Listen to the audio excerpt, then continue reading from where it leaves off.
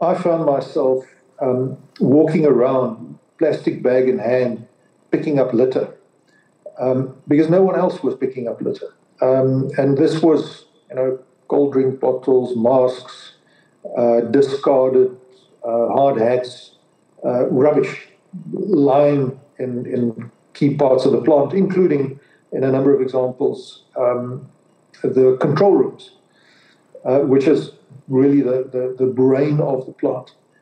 And what was very interesting is that when I pointed out that, this is not acceptable, this is not how you run a national key point, there was this sudden awakening to, oh, yes, you're right.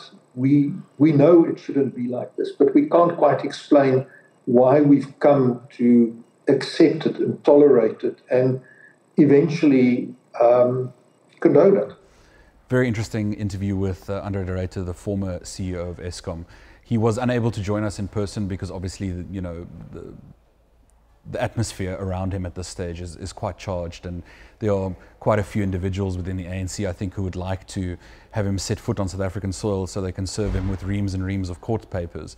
So it's unfortunate that he wasn't able to be here in person, but I think it still went relatively well. We were able to get a good conversation in. I think that was quite informative for those who attended. And at this stage, yeah, I mean, it's really just the controversy, I think, around Eskom just continues to grow every day, and having someone so senior within Eskom and so recently having left Eskom telling us a bit more and having written this entire book, I think is enormously valuable for the South African public.